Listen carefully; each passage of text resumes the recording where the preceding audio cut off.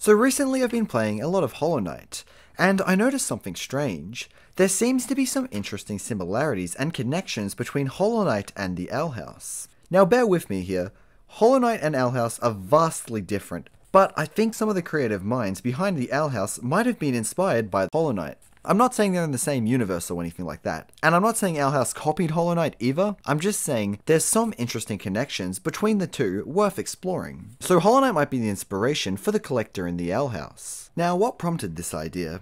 While playing Hollow Knight, I came across an enemy with a very familiar name. That's right, this enemy is called the Collector. But so what, you say? There's plenty of characters called the Collector, even Marvel has one. Well, here's the Collector's design. In Hollow Knight, at first glance, it looks like he has zero connection to the Collector in the Owl House, but it depends on what design from the Owl House you look at. When we first meet the Collector in the Owl House, he's locked away and can only project himself in this shadowy form. The Collector in Hollow Knight is also a shadow-like creature. He's made out of void, which in the Hollow Knight universe is a shadowy substance connected to the soul.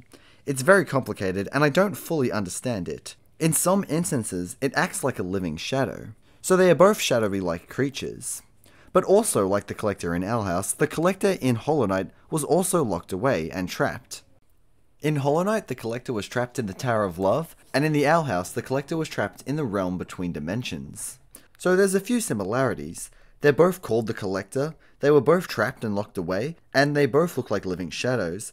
Now that alone wouldn't convince me that the Owl House took inspiration from Hollow Knight, but then I remembered, Owl House has had multiple Hollow Knight Easter eggs appear in the show. The first one appears in the Season 1 intro. We can see King surrounded by plushies, and on the right we can see a plushie of the Knight.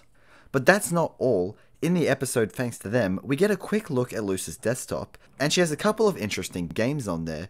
She has Moonfarm Valley, which is obviously a parody of Stardew Valley. She also just straight up has Hades on her computer, and boom, you guessed it, Hollow Knight. Well, actually it says Hollow Knight, but yeah, a very clear reference to Hollow Knight.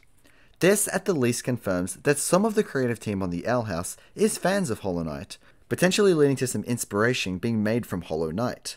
But I hear you, bear with me, there still isn't enough evidence to make such a big assumption. Well, what if I was to tell you the Collector's design wasn't the only thing inspired by Hollow Knight? Emperor Bellos shares a few similarities with Hollow Knight. His design reminds me a lot of the Pale King in Hollow Knight. They both have the mask with horns, and the cloak. Side note, I think that's actually the Pale King's face, he's not actually wearing a mask.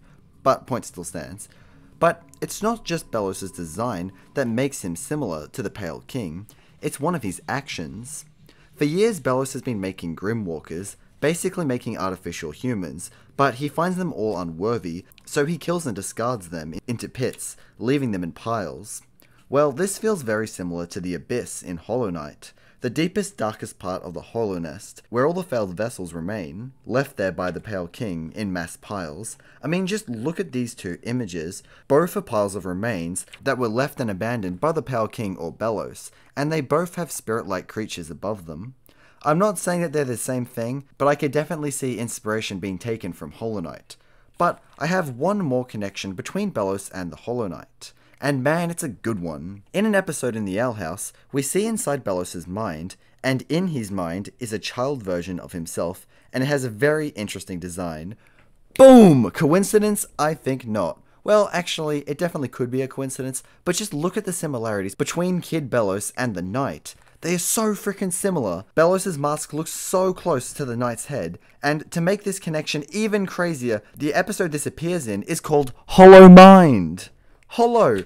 That is so sus! You telling me this design appears in an episode called Hollow Mind? Bro, it's got to be a Hollow Knight reference. But other than this, the only other connections I could think of is that some of Hollow Nest is made out of dead bugs, which reminded me a lot of how the Boiling Isles is made on the Titan's corpse. But what do you guys think? Is there enough substance to these claims? Or is it just a big coincidence? I know this wasn't really a theory, but more of a hypothesis. But I really think I'm onto something here. The connections may be weak, but I think there's enough of them to make it worth investigating. If anyone else finds more evidence supporting this, please let me know. I would love to see if there's more to this. Anyway, I hope you enjoyed this small little video. Thanks for bearing with me.